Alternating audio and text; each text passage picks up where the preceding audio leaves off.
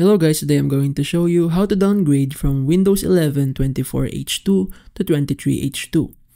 So first, hit your Windows key on your keyboard and search for Settings. Once you're here, on the left sidebar, click on System. Once you're on that, scroll down until you see Recovery. Click on it. And then here, under recovery options, if you just recently upgraded from 23H2 to 24H2, you will see this button not grayed out. So in order to go back, just click this button. And then there will be few context menus that will appear. So it will ask you to share feedback.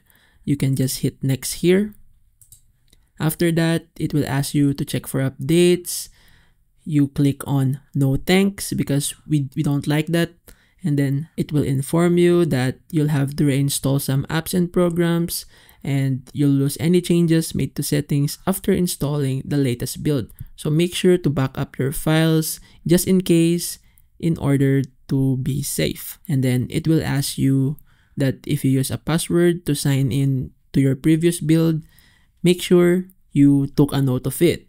Otherwise, you won't be able to sign in without it. So click on next again, and then it will say that thanks for trying out this build, and then click on go back to earlier build. So basically that's it on how to roll back your Windows from 24H2 to 23H2.